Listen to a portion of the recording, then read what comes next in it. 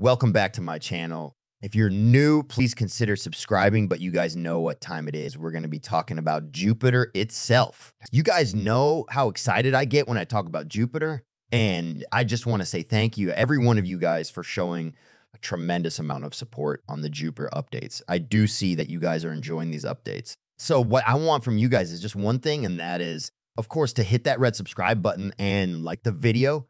It goes a long, long way.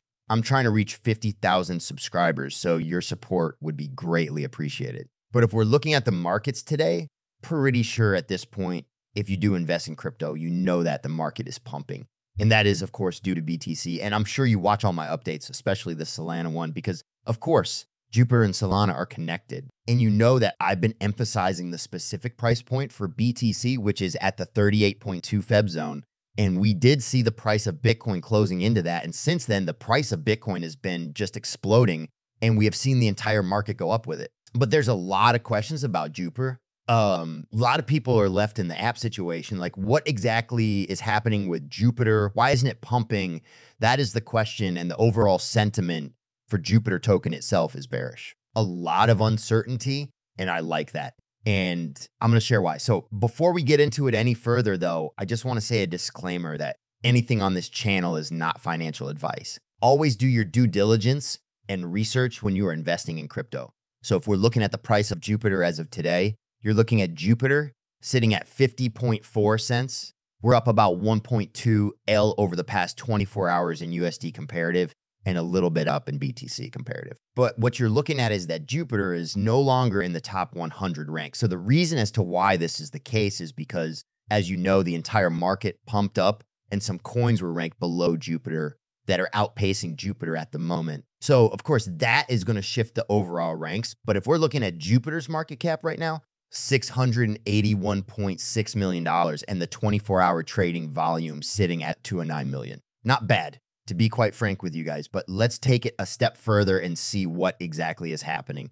And I'm going to share once again why I am so excited about Jupiter. So first, let's go over BTSC. I'm sure at this point everyone knows, but of course, if you are not, we're just going to briefly go over that.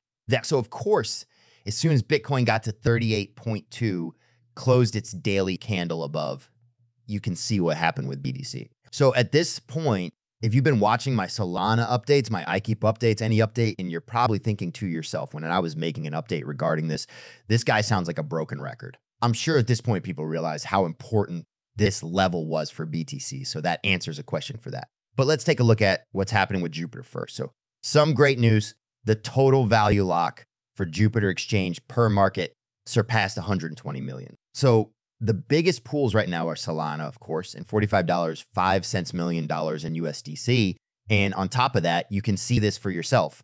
Jupiter Exchange flips Polygon Matic in 24-hour trading volume. Again, not a surprise to me. But this is something I want to talk about because this is something a lot of people were really worried about before this announcement. So you can see this for yourself. Jupiter Exchange was a few days back, but I want to talk about it because I haven't made an update since then. But you can see Jupiter Exchange founder announces that entire launch pad fees earned from Jupiter launch, which was 100 million Jupiter, will be allocated to users that vote on DAO governance proposals. And this is bullish. This announcement itself caused take the day this announcement came out. But since then, a lot of FUD again, a lot of people paper handing their bags. And again, there's a huge amount of Jupiter out there that people own that were airdrop, arguably the biggest airdrop ever. So there is a lot of paper handing that's happening right now, and it gets me excited. Truly, honestly, it gets me excited, but you guys might call me crazy and stuff, but let me tell you something. I have done my due diligence, and I have done my research, and I know where I make this overall decision and why I get excited. But that's my own opinion. This does not mean this is necessarily going to happen. But of course, there's a risk factor in all of them. I'm willing to take that risk. And you need to do the same due diligence. By no means this is me telling anyone, oh, you know what? This is 100 and certain. Nah, there's always the uncertainty. And of course, I'm not responsible for anyone's due diligence. That's for everyone to do. And also on top of that, at the same time, you can see this for yourself. Jupiter Exchange founder also said that the USDC liquidity from launch, but the launch pool will not be removed at all at once. Instead, it moved in 10 million batches over the next few months. And then, of course, this was the issue. This was the biggest fear. When this was announced that the liquidity from the launch pool would be removed, people thought thinking the entire amount of liquidity was going to be pulled at once. And of course, that does impact the price without a doubt. And that did not happen. So what the founder said is they're going to do it in a batch. So it doesn't make a significant impact. And I like that. Of course, nice. So now that's that. But now you guys are looking at the price of Jupiter, but you're looking at, wait, what the heck is going on with Jupiter? It's almost pretty close to its all-time low. Yeah, so why is the price not pumping? Because people are paper handing. There are not many people that are still showing interest. So basically what I'm trying to say is supply and demand, right? There's just not much demand on the buyer side right now for Jupiter and more sell pressure, which is leading to the price going down. I love that, to be quite frank with you guys, because I want Jupiter to go lower. I don't care if it goes lower. I want to pick it up more because what I see is it replicating Uniswap, in my opinion. Let me show you once again. Of course, at this point, everyone understands the importance of Solana. You can see how well Solana is performing. Just look at it in the top 10 projects right now. Just let's base it on that. If you're looking at just the last 7 days in the top 10 projects, you're only seeing Solana up 10.1. No other project in the top 10 is up 10 EZCOINER. And that speaks for itself. And we know the significant Solana ecosystem is gaining. Ethereum is old news at this point. A lot of people are showing interest in Solana. It's breaking records day by day. A lot of interesting news is coming day by day.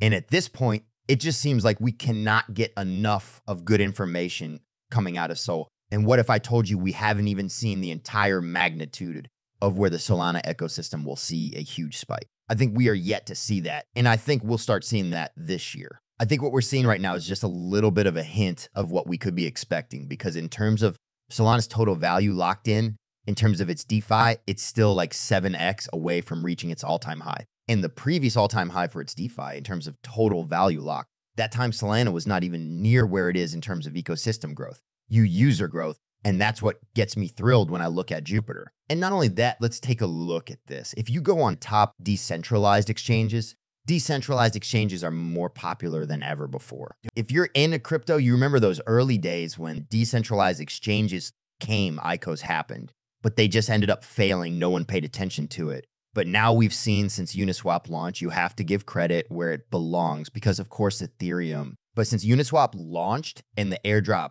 was massive, that changed the game for decentralized platforms. People use it. And of course, the meme coin market launched, and it's just changed the whole world around decentralized exchanges. But my point right here is to look at this. You're looking at Uniswap, which is the biggest aggregator on an Ethereum. But if you're looking at Jupiter, number 2, look at the volume, $521.5 million, and market share by volume is 14.1. And this is the biggest decentralized platform on Solana.